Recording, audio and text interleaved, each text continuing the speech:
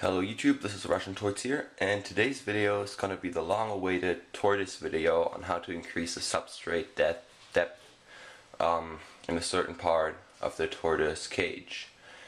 I've been waiting to do this video for a long time. I just didn't have the right idea until just now, before I thought I'd build the box that I want to increase the depth with out of wood, but now I know that I'm not gonna build it. I just bought a plastic bin, a Rubbermaid plastic bin, and I'm gonna use that.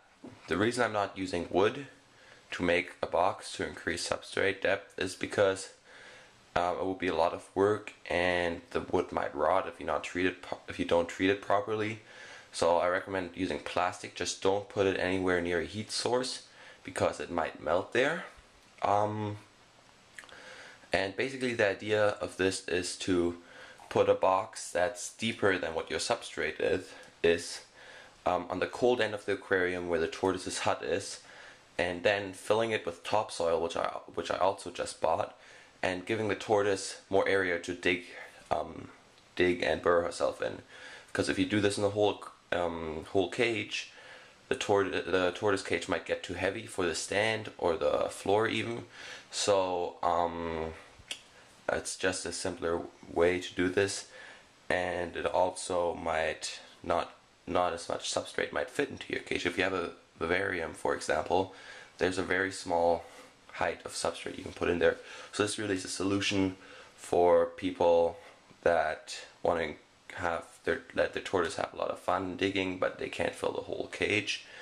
And there's multiple sizes of this container. I just bought a size that the hut just barely fits on, and the tortoise has about 10 centimeters in the front, so really it's just for her to dig herself under her hut. Because what I observed with my tortoise is that she really enjoys to dig in her hut, but really nowhere else in the cage. So yeah, that's why I'm only having this small container.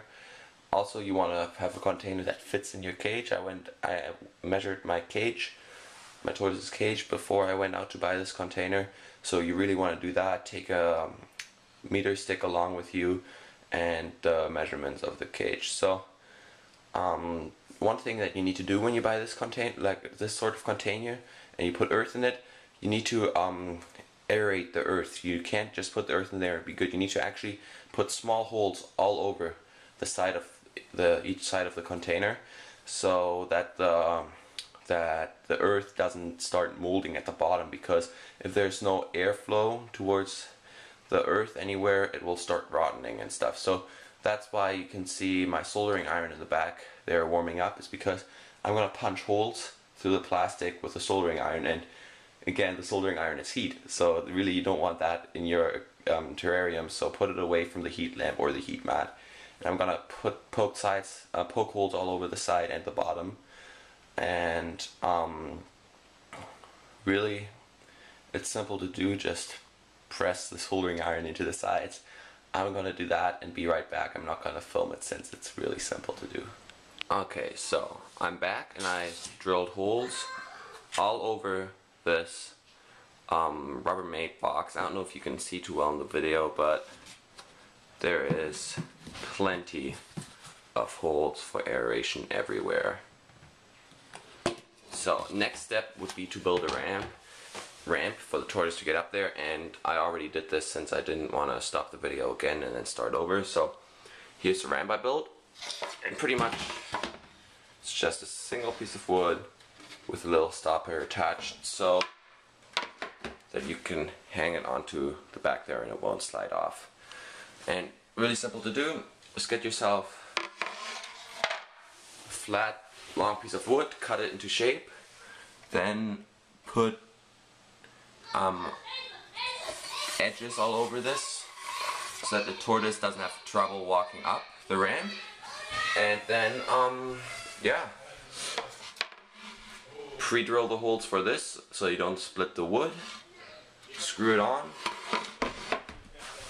hang it on there, and you're done. So I'm gonna quit the video now, and the next step is next clip I'm gonna show you how to work, well, me filling it up and putting it in my tortoise cage. So I'll do that and I'll be right back. So I'm back and I set up her little tub here with the ramp and everything, and I filled it with topsoil.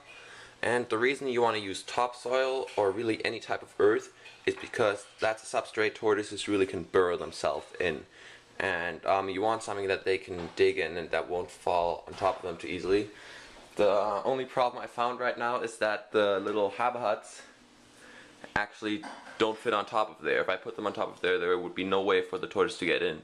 So I'm thinking right now that I'll just leave it like that for digging space, and she'll have a hiding place right there, and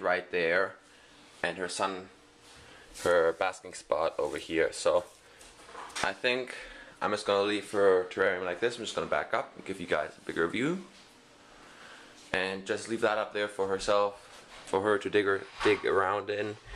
And yeah, I think this actually enhanced her cage by quite a lot. So in the comment section, please leave comments on what you think about my new enclosure and about this idea. I really want some feedback on this idea because I think it's a good idea.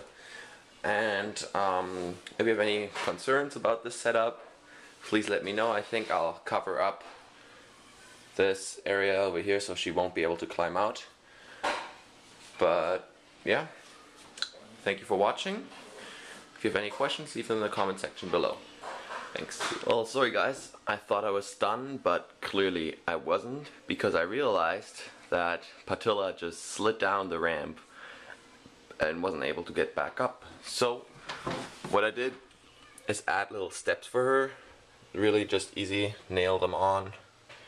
I sanded them down so she can't get injured. So now she should be able to climb up these stairs. Also did that's just temporarily so she won't climb out in the back, because she'll realize there's a ceiling.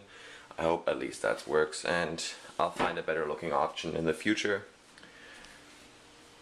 And there's Patilla, just under a heat lamp. I gave her a bit of salad.